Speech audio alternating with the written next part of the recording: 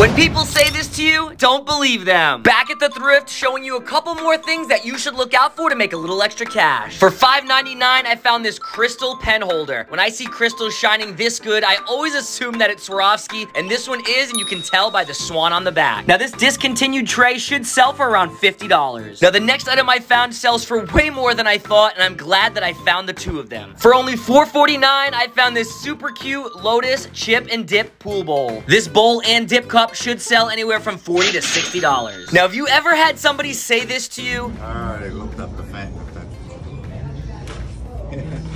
20 bucks. Now, it sounds to me that this guy was just trying to be friendly. I ended up talking to him for a little bit, but there have been people that have told me, oh, don't buy that because I already looked it up. Now, my tip to you is never listen to these people. Some people don't know how to research, and you might be passing up an item that you can actually make money on. Now, these Fenton boots are cheap. I'm gonna use a coupon and sell them anywhere from 15 to 20.